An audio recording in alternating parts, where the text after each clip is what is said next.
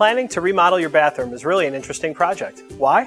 Well, because you're taking the one room in a house that no one really likes to talk about and trying to find ways to make it more fun or more functional. If you follow these 5 tips when you're planning that project, you could save yourself some headaches.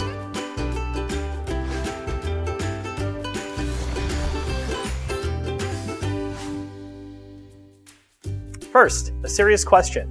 How long can your bathroom be under renovation and not in use? If this is the only bathroom in your home, that might affect the order in which you should schedule certain fixes, because your family can certainly live without a tile floor for a few weeks, but it really can't get by without a toilet for more than a few hours. If you're renovating the bathroom that's not the home's primary bathroom, then you may have even more questions. For a lesser used bathroom, is a bathtub even necessary? And if not, why waste that space?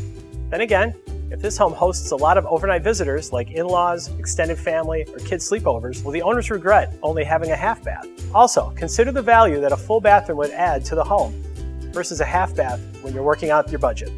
Choose your fixtures, cabinets, and a shower or tub before you start framing. For instance, is the medicine cabinet going to be recessed or flush mounted? This kind of detail is important for making sure the walls are properly framed and blocked. Likewise, altering the framing for tub walls can be a major setback, so plan ahead. When you're selecting your bathtub, toilet, cabinets, or vanity, one thing to keep in mind is mobility, especially if it's a room that's going to be used by people with different physical needs or abilities. For example, a 48-inch vanity could have all the storage space you'll ever need, but a 36-inch vanity might be more appropriate for a smaller bathroom while still ensuring that the space is fully functional. Also, talk with your contractor about local codes, including any minimum space requirements around the toilet and any regulations for traps and venting the drains. Because a bathroom is a moisture-rich, high-humidity space, you'll need to pay special attention to the materials you're building with.